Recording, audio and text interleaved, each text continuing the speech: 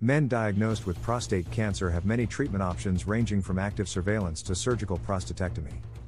However, an uncertainty urologists face is deciding which treatment is best. From assessing a patient's age, prostate-specific antigen, PSA, score, digital rectal exam, DRE, results, Gleason score, and imaging, to the underlying biology unique to every prostate cancer tumor together determine whether it will metastasize or not. But, it's when taking into account the biology of a cancerous tumor. A test called Decipher Prostate Cancer test is specifically designed to predict a man's risk of metastatic prostate cancer. Dr. David Samadi, men's health expert and urologist/oncologist with St. Francis Hospital in Roslyn, New York, and the author of The Ultimate MA Nual, is a fan of using the Decipher Prostate Cancer test in his practice. There have always been some uncertainties in treating prostate cancer, mainly due to the inability to identify the aggressiveness of a tumor for each man accurately, explained Dr. Samadi.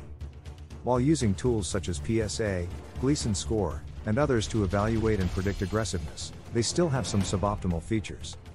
That's why using genomic markers as complementary tools is an exciting and welcome new tool in guiding physicians taking care of men with prostate cancer, like myself, in treating this disease. The Decipher Prostate Cancer test was specifically developed to predict the risk of metastasis. This has always been a question doctors have been unable to predict: if a man's prostate cancer, confined to the prostate gland, will spread or metastasize beyond the prostate in the future. Because of this, technology's use of whole transcriptome microarray helps reveal the underlying biology of a patient's tumor.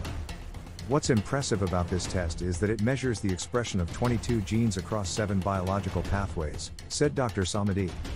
It then calculates a patient's genomic risk without factoring in other clinical data. As a result, the test generates a report that is easily understood for me to discuss their personalized genomic test results with my patients.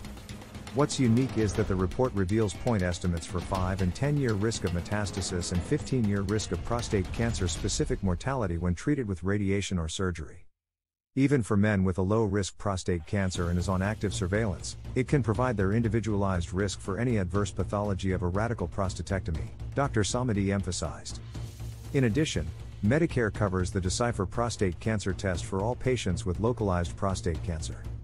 Dr. Samadi added, "This technology was unavailable when I first became a urologist. But now, I have state-of-the-art advanced technology at my fingertips."